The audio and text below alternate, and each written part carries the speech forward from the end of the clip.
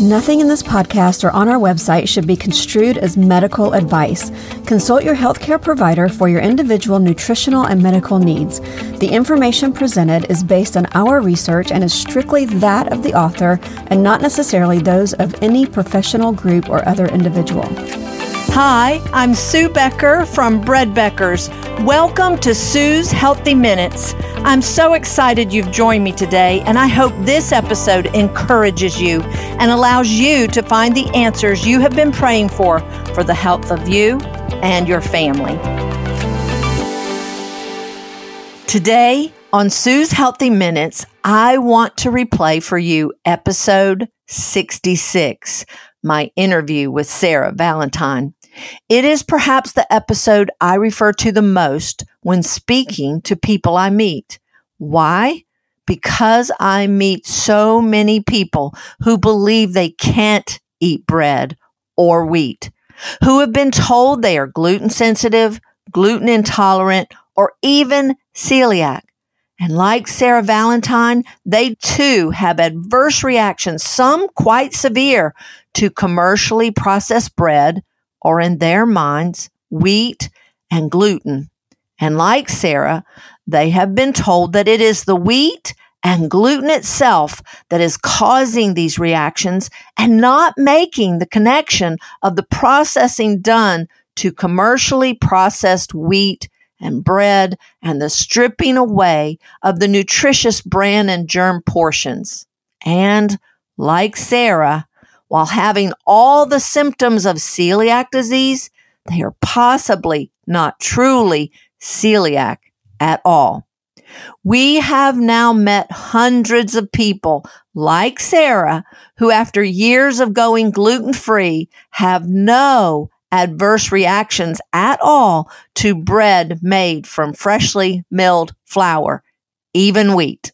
And they are not only able to simply tolerate real bread made from freshly milled flour, but they also begin to actually thrive on real bread and see many health issues resolved. And in their words, they feel the best they have felt in years. So today, I hope this testimony from Sara will bring you hope that good health and healing is possible.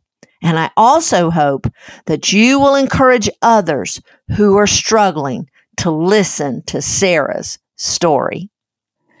Today on Sue's Healthy Minutes, you will have the pleasure of hearing another amazing It's the Bread story. For many weeks now, you've been hearing these stories. They just keep coming in, and I am always encouraged when the Lord connects me with yet another person who shares their story with me. I hope you have enjoyed hearing these testimonies as much as I have of better health from real bread, God's perfect provision. My guest today is Sara Valentine. Sara and her husband live in Starkville, Mississippi, where he is in veterinarian school, and Sara is in her 4th year of dental school. Sara has a powerful testimony to share with you today. But I do want to give a short medical disclaimer here, as I do not want anyone to think that we are advocating disregarding a medical diagnosis. I am well aware that there is a medical condition known as celiac disease. It is genetic and usually diagnosed at a young age.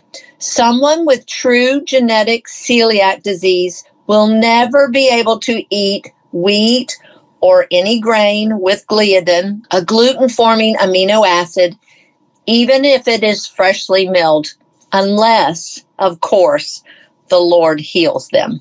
However, that being said, I do know that today gluten sensitivities and even celiac disease are often being diagnosed, even misdiagnosed, based on symptoms, and gluten just seems to be the easy culprit to blame.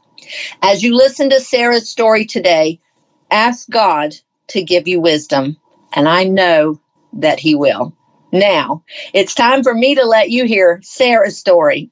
I usually begin by asking my guests to tell how they first heard about Bread Beckers, but today I want Sara to begin with her backstory, as she calls it.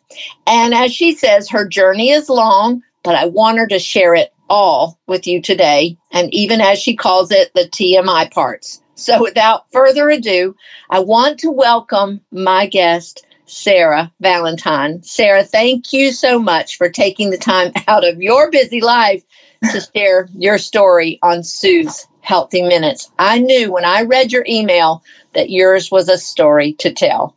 So I want you to feel free to tell it all and to take as much time as you need. Thank you so much, Miss Sue, for having me. I genuinely can't believe I'm talking to you. I'm just so happy to be here, and I'm so thankful for the bread. So I just appreciate all that you do. Yes, my story is a little bit long, but I'll try to keep it in a nutshell while still telling the important parts. Yes.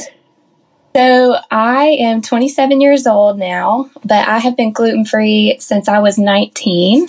My whole life, I struggled with chronic constipation and dizziness and headaches, and I had a lot of brain fog and a lot of other unpleasant symptoms. And actually, when I was 11 years old, I was so sick, my parents had to take me to the emergency room, and we had no idea what was going on.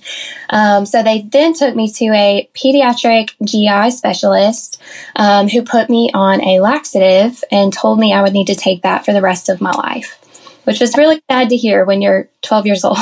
Yeah. Well, I think you said, too, the reason you ended up in the emergency room was you had not gone to the bathroom in nearly 2 weeks. Yeah, I don't even remember that part of my life. It was a very hazy part. So when I was 16, the doctor they had been taking me to actually retired. But I kept on with that laxative. I took it twice a day like he told me to until I was 19 years old. And little did I know that taking that every single day was making me chronically dehydrated. So that was contributing to, part of my health that wasn't very good. And in high school, I was late to school nearly every day, it seemed like. I could not get out of the bed. I was always exhausted. I was bloated. I had these dark circles under my eyes, and I dealt with anxiety. And I felt like, looking back now, I feel like no one talks about this stuff. So I just hope that this story can help people, because I hope that people don't have to go through what I went through for so long.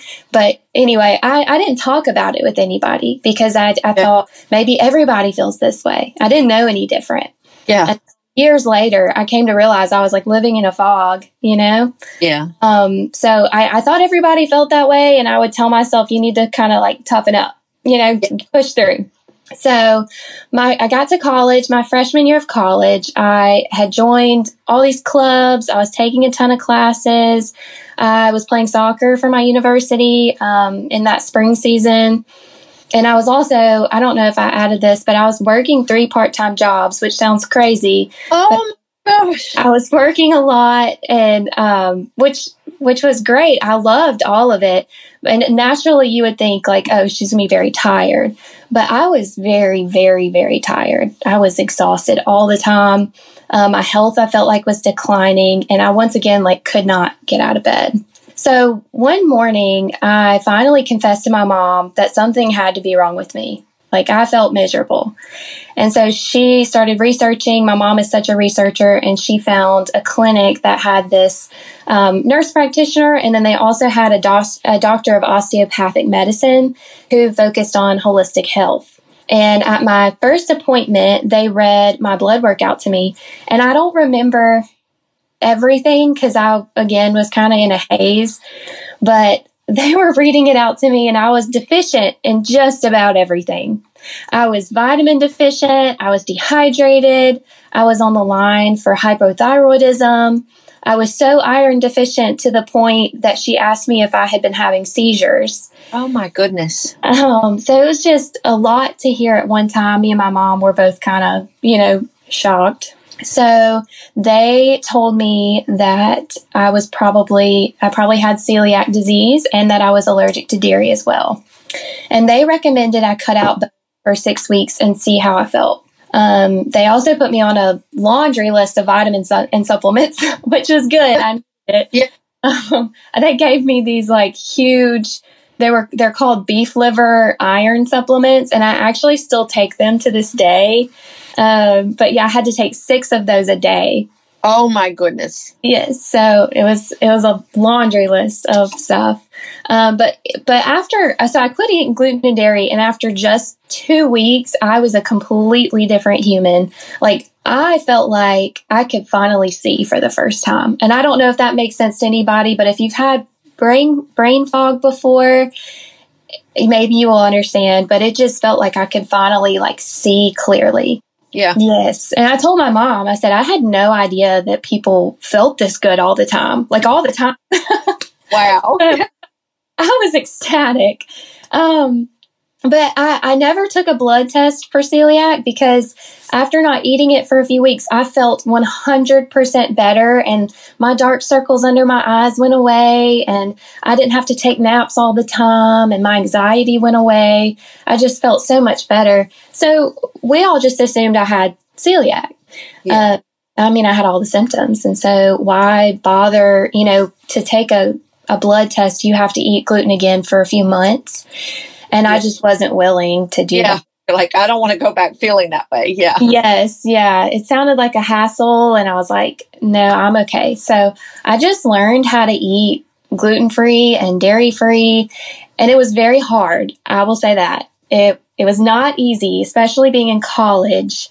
Because, all your friends are going out to eat and you're in college, so you eat junk food. And so I learned how to read labels and find hidden gluten in common foods like some ice creams have wheat and soy sauce has wheat. And then I had to learn how to order at restaurants and stuff because it was just a whole new world of being really strict. And I remember at Bible study one night, my Bible study teacher had made this casserole dish. It was poppy seed chicken, which is that was my favorite food at the time. And she didn't put crackers on it because she said, it's gluten-free. I didn't put crackers. So I ate it, and it actually had cream of chicken soup in it, which has wheat. And I was so sick for days. Oh my goodness. I was so sick. I would get headaches and stomach cramps, and I'd have to take naps, and my brain fog would come back. So I was very, very strict. I didn't cheat when it came to gluten. My family knew that. My friends knew that. On holidays, I would sometimes let myself have a little bit of dairy, but I always paid for that with bloating and stomach problems and breakouts and stuff. So that's kind of been the last 8 years of my life. And you're so young. Yeah. Yeah. Well, it's okay. I will say I'm very grateful for the doctors who helped me, figure out it was gluten or whatever, whatever it was. I'm grateful at the time that I quit eating what I was eating because I wouldn't be where I am today, without that turnaround. Right. You got your life back. Yes. Yeah.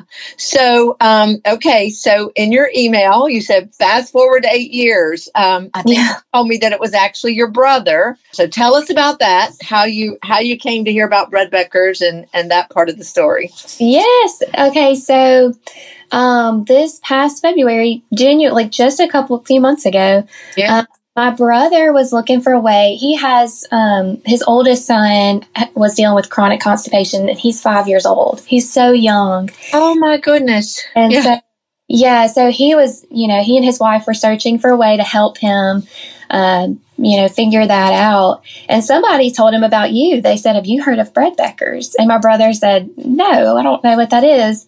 So he started listening to your podcast, and then they decided to go all in. They actually only live a couple of hours from your store.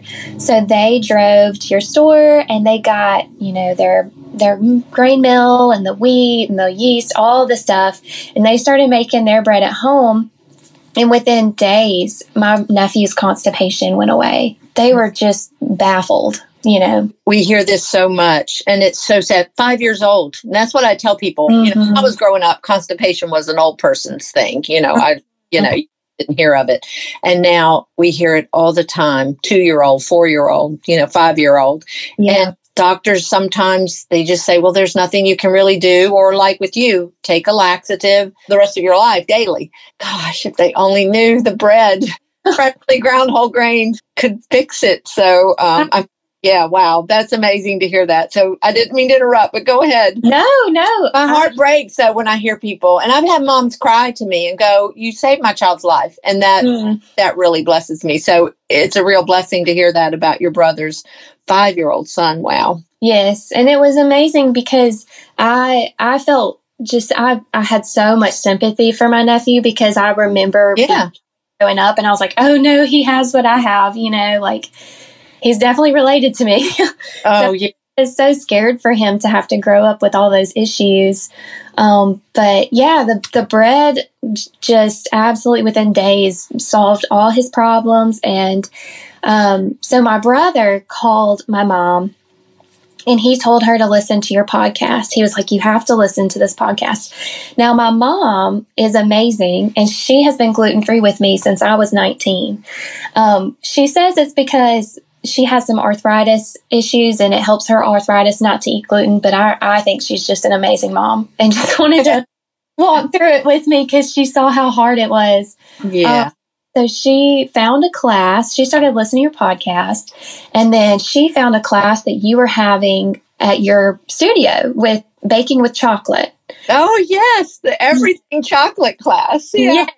Yes. And she called me, and it was my birthday. It was actually on my birthday that you had that class. And she called me and said, I want to take you to this cooking class for your birthday it's Woodstock, right? Yeah. Yes. Okay. So sadly, though, like you said, my husband's in vet school. We had an event to be at, so I couldn't go. But I told her she should go ahead, and I would start listening to your podcast. So she and my dad went, and she was immediately hooked. She met you, and she got to talk to you, I think, a little bit. But oh my goodness, she was hooked. She ate everything, and I got a very excited phone call the next day. It was a good class to get excited about, I'm going to tell you. Yeah, and I love chocolate, so I'm so sad that I missed it. I'm going to have to come one day to another chocolate class. But yeah, she called me so excited, and she said it all tasted delicious, and she told me about everything you made, and the best part was that she felt great. She felt amazing. And so she went ahead and she went all in, ordered her bread maker. She ordered the grain mill, got wheat, all of it, the whole 9 yards. Wow. So, yeah. So at this point, my brother and my mom, totally all in. So I was like, I'm going to listen to this podcast. So I would go to the park every day after school, and I would walk just to get some sunshine. Yeah. And I would listen to your podcast. And part of me was really sad, I'll be honest, when I was listening to it, because I had no hope at all that I could eat this bread. Right. But I was listening, and I learned so much about the history of our bread and what they were putting in it, and just what scripture says about bread. And it got me so excited about the concept of it. And so I thought, maybe my husband and my future kids could eat this bread, and I'll just stick to gluten-free bread. It'll be okay. Yeah. But a couple weeks later, I came home to visit my parents, and my mom's, all her, bread supplies had come in. And so she baked that first loaf of bread, and I just watched as my parents and my brother, I have 2 older brothers and a younger brother, and so it was my younger brother and my sister-in-law. They were eating the bread, and my mom was begging me to come try it, and I just couldn't do it. I just for a little while, I stared at it for about 30 minutes. I was like, okay. I can't. I'm like you said, I'm in schools, and I had 2 big projects I had to present the next week. And I know that if I eat, or I knew in my head, I thought, if I eat this bread, I'll be sick all day and all weekend, and I'll have to, take naps, and I won't have time to prepare for my presentations. But something in me was just just try it. Just eat a couple of bites. And I know it was the Lord now, but yeah, so I did. I ate a few bites, and, and I'm sure you laughed when you saw this part in my email, but I immediately started crying. No. started crying. And that sounds so dramatic, but I had not tasted real bread in almost a decade. And I was just so shocked at how amazing the flavor and the texture was. I don't think I've tasted bread that good ever in my life. And have not eaten it for so long. I mean, or, wheat bread, gluten-free is definitely different. So yeah, you're just basically eating potatoes and rice formed into the shape of bread. Yes, that's a great way of putting it. So I was just so like, oh my goodness, I was so happy. And I think we all prayed that night that the Lord would either heal me or that I didn't have celiac after all. Yeah. And so the next day I woke up and I was just kind of waiting for it to hit me, I was just waiting for the brain fog to come back and my stomach to hurt. But I woke up and I felt great. Like I felt really, really great. Gosh, that's so amazing. And my stomach felt so great. And I went all day long without having to lay down. I didn't feel the need to take a nap. I didn't feel brain fog. I felt so good and I was shocked. And so I ate a whole piece of bread that day. That was on Saturday. So I ate a whole piece of bread that day. And then Sunday woke up, felt amazing. When we got back from church, me and my mom, I felt so good that we decided to bake donuts. Oh, wow. Did she make the donuts that I made in the class with the chocolate? Yeah, we fried them and had the chocolate sauce and everything. That's how good I felt. I was wanting to eat the donuts. I wanted all of it. They were so good too. Oh my goodness. So yeah, I was like, you know what? As long as I feel good, I'm going to keep eating it. And my mom baked me 2 big loaves of bread and sent them to school with me. And I went home with 2 big loaves of bread. And I have eaten this bread every day since then. Wow. Okay. I'm going to share your TMI part. You said you went to the bathroom better than you ever have in your whole life. Yeah. Yes, I did. I did. It was great. Oh, gosh. That is so good. So you've been eating the bread now every day since when? It was the end of February, and I feel good. I've just had so many positive benefits from it, Yeah, you mentioned, share some of those. Okay, so first of all, my energy levels, I feel so good in the afternoons, especially. I don't get these afternoon slumps anymore where I feel like I need some coffee. And I don't even drink coffee. I hate coffee. But I just, the afternoon and you're just sluggish. But I don't feel that. I feel so good in the afternoons, especially. And I know my skin looks healthier. I sleep so well. And I go to the bathroom every day. I feel fuller for longer. I actually lost 5 pounds in the first week of eating this bread because it was so easy to not eat a bunch of junk food. I didn't crave food, I guess is what I'm saying. Yeah. I would eat the bread and feel satisfied, and I could just go about my day and not feel like I needed, snacks and stuff to supplement. Right. I think that's such a good point too. There's so many buzzwords these days, and sometimes I think people think gluten-free means healthy, and it doesn't. You put it it's potato starch and white rice. Yes. And no fiber there filling you up. And then, of course, they have to add lots of sweetener and salt and stuff to make it taste halfway decent. So it's not filling you up. It's not satisfying you. And it really, in my opinion, is in the realm of processed junk food, Right. And I get it for people that believe they have to be gluten-free, but it's not satisfying for sure. Right. And they've come a long way. When I was first diagnosed or misdiagnosed, I'm not sure how to say it, but they didn't have as many options as they do now. I mean, they had a lot, but it really has come a long way, but it's not the same. It's not nutritious and filling. It really is potatoes and rice, kind of in the shape of bread. Yeah. Now, you mentioned that you've always liked to cook, so this was not a transition, right? No, this has just added so much to my experience cooking. I've always kind of cooked my meals from home because of being gluten-free. It was just so much easier, but now it's just fun. I have so much fun cooking. I mean, we can have sandwiches. I've made Texas toast, pancakes, pizza, pasta, and I actually last night made homemade tortillas. Yum. They were so good. They are. They are. They're just so delicious. Yes. Oh, I was going to say one of my favorite benefits, though, from eating this bread is that I can eat dairy now. Oh my goodness. Yes, I haven't been able to eat dairy, for 8 years. And so when I started eating this bread and my stomach got better, I was like, I'm going to try to see if I can have some cheese. So I kind of introduced cheese and I was fine. And then yogurt and milk. And now I don't have to buy 2 different kinds of milk and butter and cheese and ice cream and yogurt. Like I can just buy one now for me and my husband instead of buying, the dairy-free version and the regular version. It's saving me a lot of money and it tastes so much better. Yes. And I don't think people, and I don't even fully understand the connection of gut health with with the different allergies, but that is amazing. Yeah. That it's healed you in that way.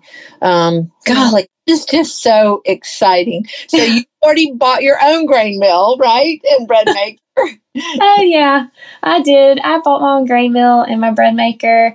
And like I said, my brother doesn't live too far away from you guys. So he'll drive to the bread Becker store every few months and kind of pick up the wheat. And then we kind of disperse it between our family because now my entire family, I have a very big family and we are all eating this bread. All 3 of my brothers and their families and me and my husband. And I've talked about it to all my friends. It's one of those things where you can't stop talking about it. It's just too good. And so I've told my classmates, I've been in school for 4 years with them. They know I don't cheat on gluten. And so they're amazed. Like I've brought pizza to them to try and like bread. And that some of them have even bought like grain mills and bread makers. And they're going at it now. They're making their own bread and listening to the podcast. So it's been fun.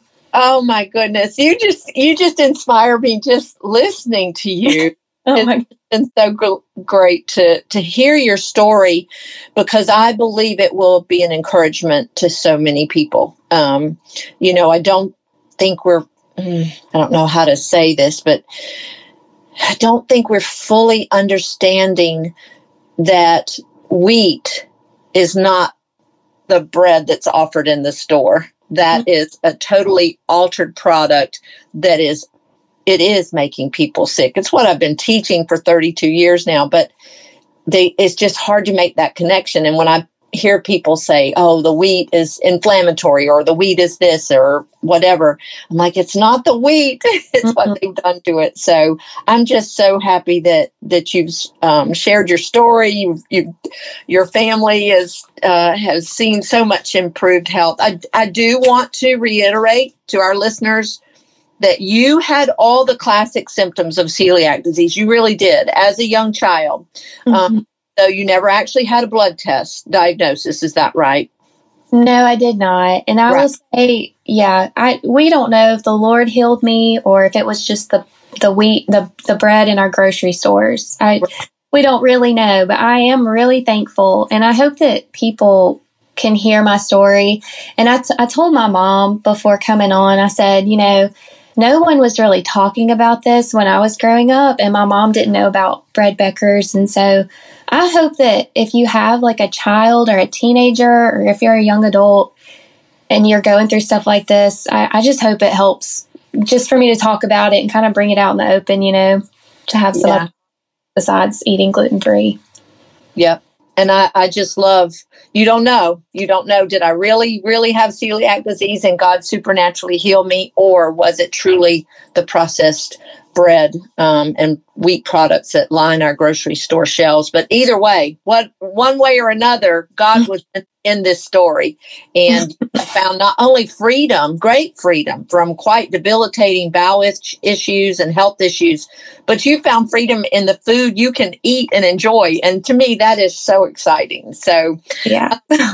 Close today, and I just want to thank you so much, but I always want to give my guests one final opportunity to speak a word of encouragement to the listeners. And Sara, your story is like a gift. It really is to all who hear it, and I believe with everything in me that it is going to encourage those who hear it. But how would you like to wrap up your gift for listeners today? Just share one last final thought or word of encouragement that's on your heart.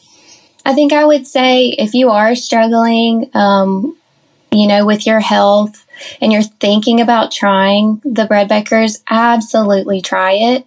And don't give up. If you're sick and you feel like, there's no hope or light at the end of the tunnel, there is. And just keep praying and keep diving into Scripture and leaning on the Lord, because there is hope. And so don't give up and absolutely try this bread. And if you are celiac, I feel for you, and it's going to be okay either way. There's lots of good options for people who have celiac disease. But if you don't, I would absolutely try this bread any way you can. Give it a chance and don't give up hope. Yes, absolutely. What a powerful message. And, the Lord promises us that if we lack wisdom, we can ask him and he'll give it to us. And I love it. It says without fault finding. He's not partial in who he's going to, or biased on who to pour out wisdom to.